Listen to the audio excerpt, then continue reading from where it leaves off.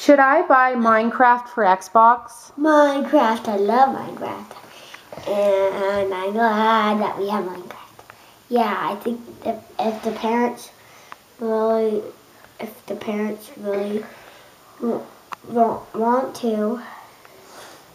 Samantha, should I buy Minecraft for Xbox? Yeah. Because it's fun and it's creative and it will help kids. Like, it's more like an architect game. It's like mining and crafting. And survival. And surviving. What do you think, Ryan? I think you should buy Minecraft if you want to play it. I would totally let you play it. Thank you. Should I buy Minecraft for Xbox?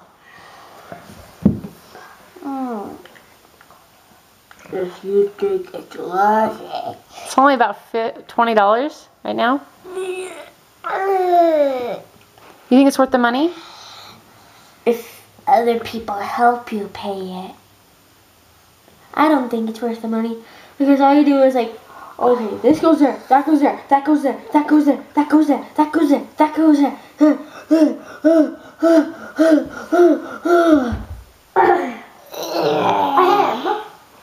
Do you think it's worth the money?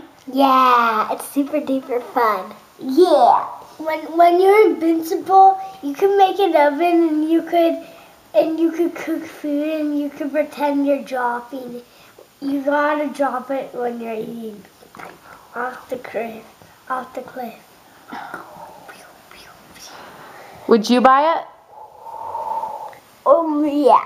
You already have it. You did buy it, didn't you? Yeah. You bought it for Xbox. Creative, but they like survival. I hate survival. I wish I could delete survival and just play creative. I wish we deleted survival. Okay, goodbye. Bye. Minecraft, you do. Wait. I think the cool part about Minecraft is for creative mode because like you could have every single kind of block there is in the game. So you can make a Minecraft version of Ogremon. You could make your guy a tuxedo. Or Stormwind. Bye. Bye. Bye. Also on creative, you can fly.